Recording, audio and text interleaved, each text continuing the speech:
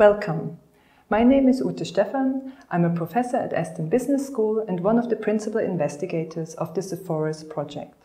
Zephyrus is a leading international research project on social enterprises funded by the European Commission.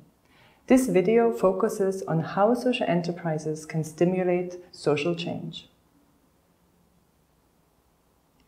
What I want you to take away from today's session are two things. First, to understand the different strategies that you as social enterprises can use to stimulate social change and social impact. And secondly, to understand the underlying drivers of behavior change. All of what I'm saying today is based on an expansive review of evidence. So it's a summary of what we know works. I hope to give you as social enterprises an opportunity for reflection of the different ways in which you support your beneficiaries, and perhaps even to intensify your social impact. At the same time, mapping your current activities against the framework will also help to make a stronger case for their use, for instance, towards key stakeholders and funders. Just to give you a glimpse of the background, we followed a systematic review approach, which means we searched very widely for eligible evidence. We identified over 10,000 sources and filtered those down through a rigorous coding process into 144 pieces of evidence that are covering 20 years of research and practice experience. And based on these, we developed our social change framework. The promise of social entrepreneurship is to bring about positive social change. Social enterprises, for instance, work towards greater social inclusion, to enhance environmental well-being, and to improve health and education.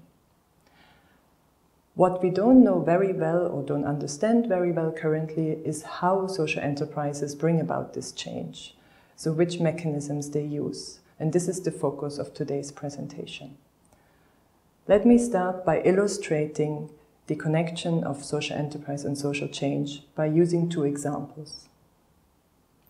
Positive social change typically involves changing the behavior of individuals first.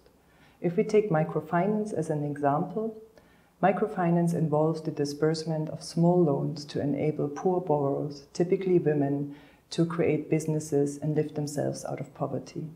There has been a lot of debate whether or not microfinance is successful in achieving this. What it becomes clear is that it's not just the money that counts, it actually is the behavior change instructions that go along with it that enable women to improve their health, to be able to send their children to school. And also the Grameen model not only includes behavior change instructions and money, but alongside that it also enables poor borrowers self-determination by making them part of Grameen and actually co-owning the bank.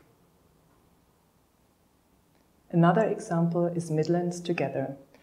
Midlands Together is a social enterprise that buys and sells refurbished property and in the process gives ex-prisoners often the very first job in their life.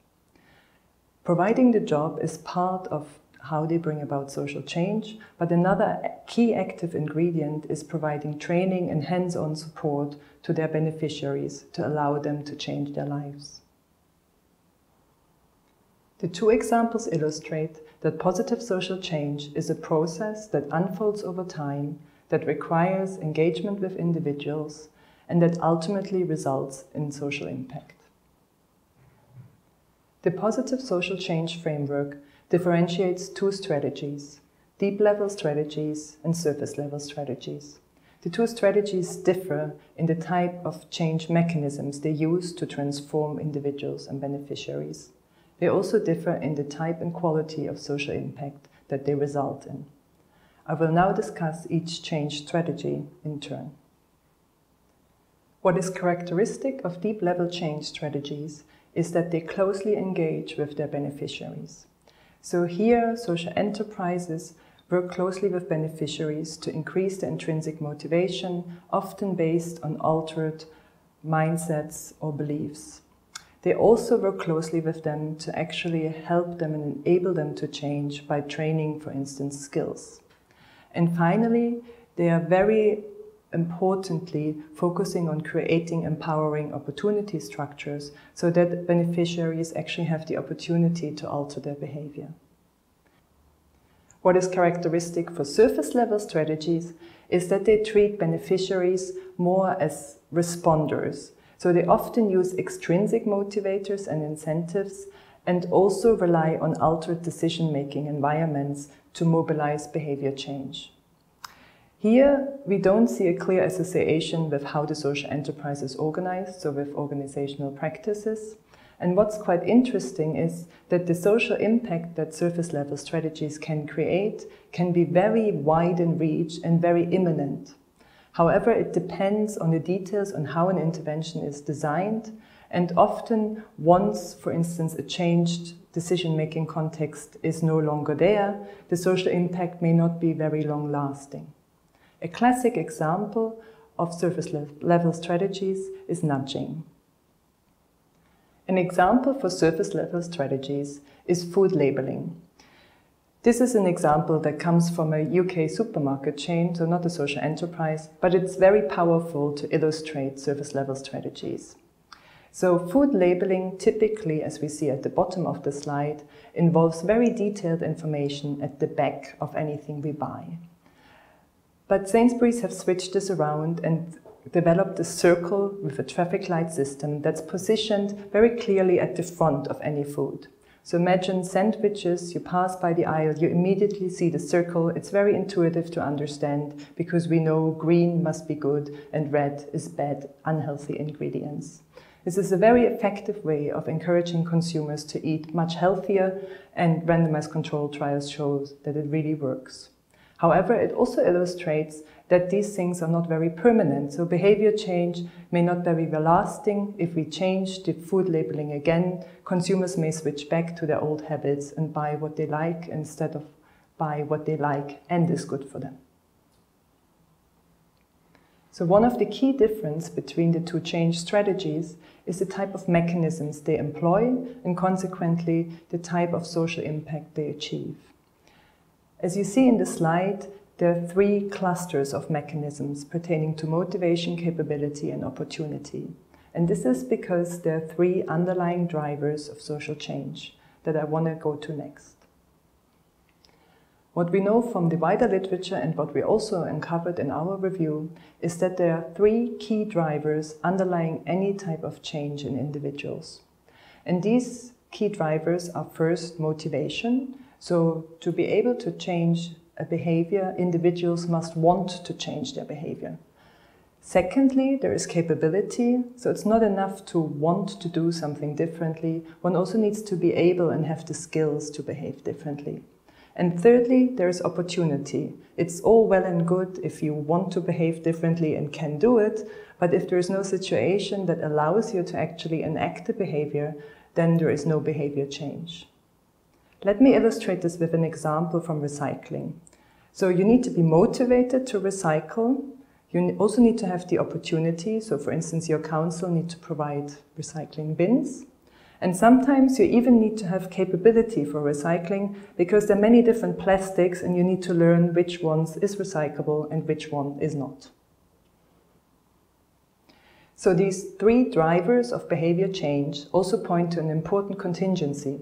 To actually get individuals to change their behavior, it's not simply enough to motivate them or even to educate them and train them to behave differently. They also have to have the opportunity, for instance. So behavior change is only going to happen if all three drivers are being paid attention to. And sometimes it's very natural that people, for instance, know how to recycle, so social enterprises wouldn't need necessarily to build up beneficiaries' capabilities. But in other times, as we saw in the Midlands Together example or in the microfinance example, it's important to work simultaneously on all three drivers of behavior change. So to go back to the Midlands Together example, we see that they use behavior change mechanisms pertaining to all three drivers. They work with the ex-prisoners, their beneficiaries, to train them and support them, building their capabilities. They also change the opportunity structures they find themselves in by giving them a job and empowering them to live new lives. They also work on the motivation side, trying to change their mindsets and beliefs of how they can be and lead their lives. In our review, we identified a total of 17 different change mechanisms. So this gives you plenty of opportunity to intervene and increase your social impact. And you can also see that there are different, especially on the motivation side, many different mechanisms that allow you to increase motivation in a multitude of ways. Similar, there are many different ways of creating opportunities, and there are 2 different ways of creating capabilities. We also identified 12 different organizational practices. These practices reflect how social enterprises organize their social change efforts. To give an example, to be inclusive and grant opportunities for empowerment to individuals, it often is necessary to also have an inclusive governance structure where your beneficiaries, for instance, have a say. These organizational practices are again clustered by the 3 change levers, and they're especially critical for the deep level change strategies. I encourage you to explore our additional material where we discuss these organizational practices in more detail. So I hope, reflecting back on the learning goals, what you take away from this session is that there are 2 different ways in which you as a social enterprise can engage with your beneficiaries and create positive social change, either through deep level strategies or through surface level strategies. And these 2 different strategies differ in the way you engage with beneficiaries, either very closely or in a more distant manner. They also differ in the type and quality of social impact that they bring about. This doesn't mean that one strategy is necessarily better than the other. Indeed, they may complement each other, and surface level strategies may be a very useful tool to first engage in social change efforts, which then can be built up through deep level strategies. And also we saw that there are organizational practices associated with each strategy. Finally, I would also like you to take away that there are key drivers of any change. And these key drivers, motivation, capability, and opportunity, are quite universal to how any individual or societal change occurs. What I hope you take away from this session is that you can use these change strategies, the mechanism and drivers, to maybe map your current activities. Are you using more surface or deep level strategies? What mechanisms are you currently using? Which mechanisms maybe you should be using to enhance your social impact? So mapping your activities against our framework can help you to become maybe even more impactful, and it can also help to diagnose where you stand when efforts are maybe stuck. On the other hand, I believe that the 3 key drivers of behavior change can be actually useful process indicators of social impact.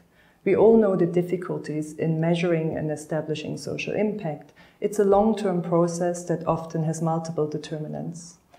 But what we know from our evidence-based review is that enhancing opportunities, enhancing motivation, enhancing capabilities jointly will result in social impact and behavior change. So measuring process indicators for each of these drivers can be a useful tool to document your social impact, your evolving social impact. This presentation is based on joint work with Malcolm Patterson, Kira Kelly, and Johanna Meyer, published in the Journal of Management. The original work was funded by the Network for Business Sustainability and the European Commission. Thank you very much for watching. If you'd like to further reflect on this session, you find discussion points in the supporting material on the website. And finally, please look out, there are many more exciting Sephoris MOOCs to come, including the next one by the Swedish team on the challenges of social finance. Thank you.